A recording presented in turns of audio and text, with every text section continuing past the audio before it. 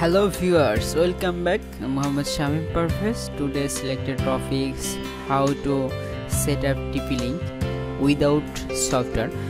আপনারা দেখবেন লক্ষ্য করে যে আমি অনেক দিন আগে একটা TP-LINK-এর একটা টিউটোরিয়াল করেছিলাম, সেটা মোটামুটি অনেক ভালো একটা ভিউ হয়েছে 49কে। বাট এখানে দেখানো হয়েছিল যে কিভাবে এটা সেটআপ করতে হয়, বাট এখানে একটা সফটওয়্যারের মাধ্যমে সেটআপটা দেখানো হয়েছিল। বাট আজকে আমি যেটি দেখাবো কোনো সফটওয়্যার লাগবে না।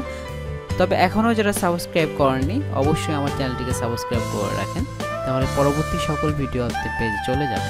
ওকে বন্ধুরা, দেখা যাক তাহলে আমরা কিভাবে শুরু করব। আমাদের কোনো সফটওয়্যার দরকার নেই। ফার্স্টে আপনার যে কাজটি করতে হবে, আপনাকে TP-LINK-এর রাউটারটা আপনার পিসিতে সেটআপ করতে হবে, সংযোগ করতে হবে। ফার্স্টে সংযোগ করার পরে আপনাদের যে ব্রডব্যান্ড কেবলের নেটওয়ার্কটা আছে ওটাও সংযোগ করতে হবে। তারপরে যে আপনি লিঙ্কটা লিখবেন, এখানে লিখবেন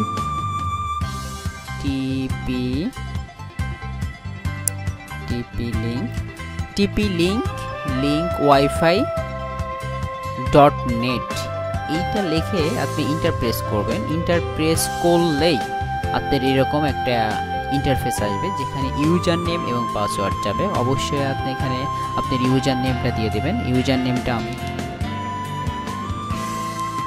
এখানে দেখা যায় ইউজার নেমটা সবগুলো একই হয়, পাসওয়ার্ড এবং ইউজার নেম একই হয়, অ্যাডমিন। আপনি এটি কপি করে নিচে পেস্ট করবেন। নিচে পেস্ট করলেই আপনার কাঙ্ক্ষিত এরকম একটা ইন্টারফেস আসবে। ইন্টারফেস আসলে আপনারা যে কাজটি করবেন সেটি হচ্ছে কুইক সেটআপে ক্লিক করবেন। কুইক সেটআপে ক্লিক করার পরে আপনি নেক্সট করবেন। এখন এখানে দুইটা অপশন আছে, একটা হচ্ছে আইপি সিস্টেম আর একটা যে আইটি সিস্টেম না থাকে, অটো যদি থাকে আপনারা নেক্সট করতে থাকবেন। এখানে আপনার ইনফরমেশনগুলো কালেক্ট করবে। ইনফরমেশনগুলো কালেক্ট করার পরে এখানে যদি আপনার আইপি অ্যাড্রেসটা থাকে, আইপি অ্যাড্রেসটা অটোমেটিক নেবে। আর আইপি অ্যাড্রেস যদি না থাকে সেক্ষেত্রে কিন্তু আপনি আপনার আইপি অ্যাড্রেস দিয়েও সরাসরি লগ ইন করতে পারবেন। এটা আমার আইপি অ্যাড্রেস।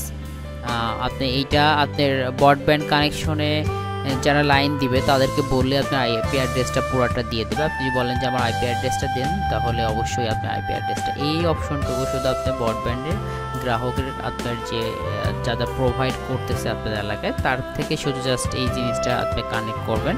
তারপরে আপনাকে যে কাজটা নেক্সট করবেন।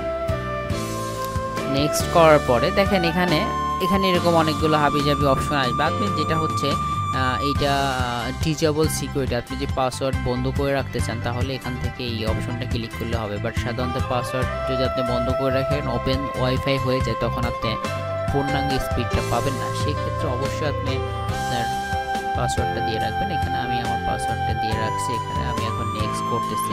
নেক্সট করার পরে আপনি যদি ফিনিশে চাপ দেন, ফিনিশে চাপ দিলে আপনি আপনার কাঙ্ক্ষিত পাসওয়ার্ডটি, ওয়াইফাই পাসওয়ার্ডটি আপনি চেঞ্জ করতে পারবেন এবং আপনার কাঙ্ক্ষিত যে বিষয়গুলো আপনি এখানে আরও ঘাটাঘাটি করে আরও দেখতে পারবেন। আমি আপনাদেরকে আরেকটু দেখাই, এক্সিট করে দেখাই। এখানে কুইক সেটআপে অনেকগুলো অপশন আছে, আপনি নেক্সট করতে হবে। এখানে দেখেন অনেকগুলো অপশন আছে, আপনি নেক্সট করে সরাসরি ইউজার নেম এবং পাসওয়ার্ড দিয়েও কিন্তু আপনি এটা দিয়ে ঢুকতে পারবেন। এটা হচ্ছে PPOE হেল্প।